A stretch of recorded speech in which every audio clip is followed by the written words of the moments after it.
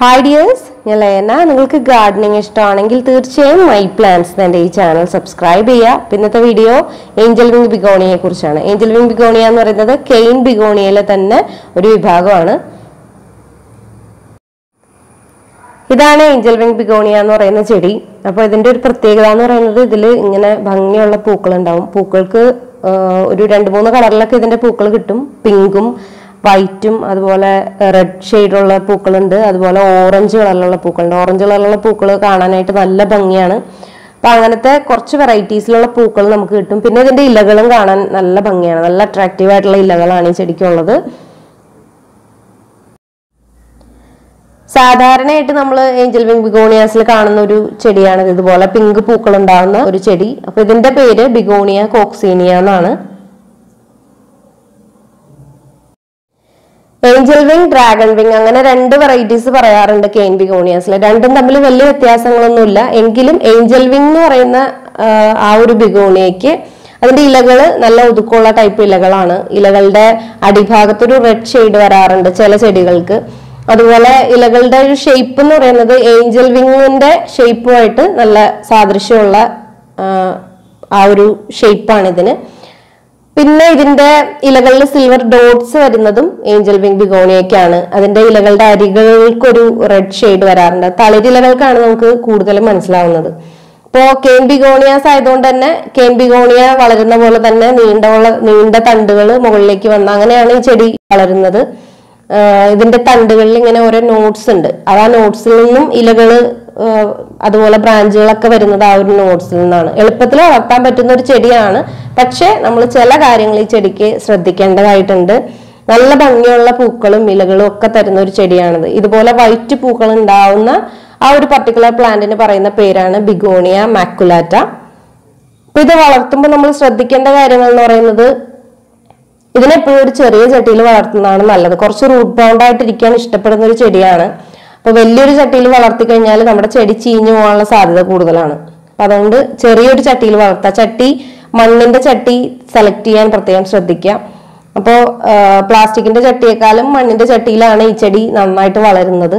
അപ്പോൾ പിന്നെ ഇത് നല്ല അത്യാവശ്യം ഘനമുള്ള ഒരു ചെടിയാണിത്. കുറച്ച് വളർന്ന് മുകളിലേക്ക് വന്നു കഴിഞ്ഞാൽ തണ്ടുകൾക്കും ഇലകൾക്കും ഒക്കെ നല്ല ഘനമുള്ളത് കൊണ്ട് തന്നെ നമുക്ക് മണ്ണിന്റെ ചട്ടിയാണ് കുറച്ചും കൂടി നന്നായിട്ടിരിക്കുക.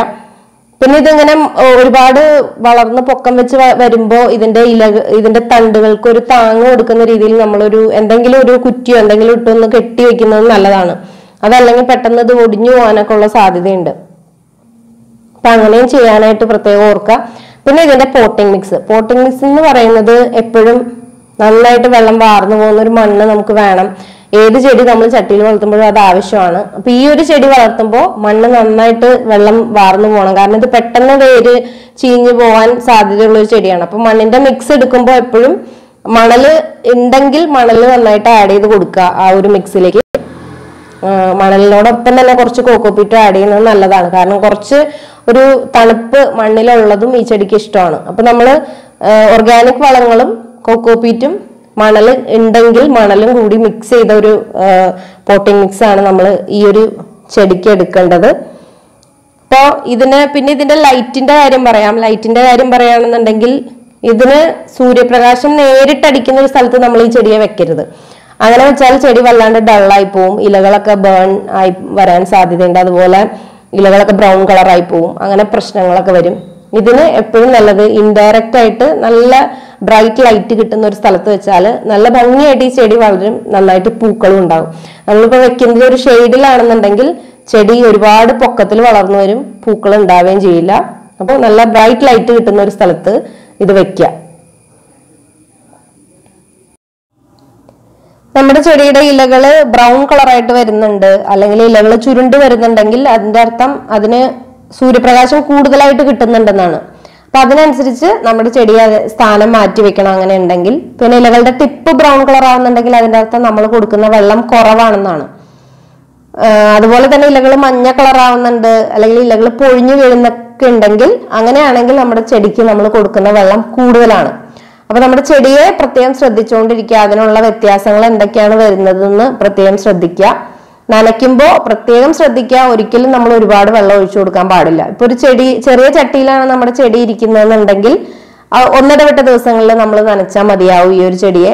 അതൊരു വലിയ ചട്ടിയിലിരിക്കുന്ന വലിയൊരു ചട്ടിയിലാണ് നമ്മുടെ ചെടി ഇരിക്കുന്നതെങ്കിൽ അതിനെ നമ്മൾ 2 ദിവസം കൂടുമ്പോൾ നനച്ചാലും മതിയാവും.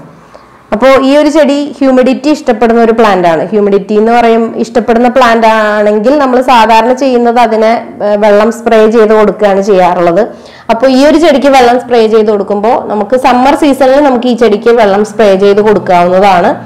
അതും രാവിലെ തന്നെ ചെയ്യുന്നതാണ് നല്ലത്. വൈകുന്നേരങ്ങളിൽ നനയ്ക്കുമ്പോൾ നമ്മൾ ചെടിയെ വെള്ളം സ്പ്രേ ചെയ്ത് കൊടുക്കാതിരിക്കുന്നതാണ് നല്ലത്. ഹ്യൂമിഡിറ്റി ഇഷ്ടമുള്ള പ്ലാന്റ്സിന് നമുക്ക് വെള്ളം സ്പ്രേ ചെയ്ത് കൊടുക്കാം. അതല്ലെങ്കിൽ നമുക്ക് ചെയ്യാൻ പറ്റുന്ന കാര്യം എന്ന് പറയുന്നത് ഒരു പാത്രത്തിൽ കുറച്ച് പെബിൾസ് എടുക്കുക, പിന്നെ അതിലേക്ക് കുറച്ച് വെള്ളം ഒഴിക്കുക, എന്നിട്ട് ഈ കല്ലുകളുടെ മുകളിൽ നമ്മുടെ ചെടിയുടെ ചട്ടി വെക്കുക. അത് നമുക്ക് ചെയ്യാൻ പറ്റുന്ന ഒരു കാര്യമാണ്. ഹ്യൂമിഡിറ്റി ഇഷ്ടമുള്ള പ്ലാന്റ്സിന് ഏത് പ്ലാന്റ് ആണെങ്കിലും നമുക്ക് ഇങ്ങനെ ചെയ്യാൻ പറ്റും. പിന്നെ ഇതിന്റെ വളത്തിന്റെ കാര്യം പറയുകയാണെങ്കിൽ സമ്മർ സീസണിലാണ് ഈ ചെടി നന്നായിട്ട് വളരുകയും പൂവിടുകയൊക്കെ ചെയ്യുന്ന ഒരു സമയം. അപ്പൊ ആ സമയത്ത് നമ്മൾ നന്നായിട്ട് വളങ്ങളും കൊടുക്കണം. സമ്മർ സീസൺ ആണ് ഇതിന്റെ ഗ്രോയിങ് പീരീഡ് എന്നുള്ളത് കൊണ്ട് തന്നെ നമുക്ക് ആ സമയത്ത് എപ്പോഴും ലിക്വിഡ് ആയിട്ടുള്ള വളങ്ങൾ കൊടുക്കുന്നതാണ് നല്ലത്. അപ്പൊ ലിക്വിഡ് ആയിട്ടുള്ള വളങ്ങൾ നമുക്ക് ബനാനാപ്പിൾ ഫെർട്ടിലൈസർ കൊടുക്കാം.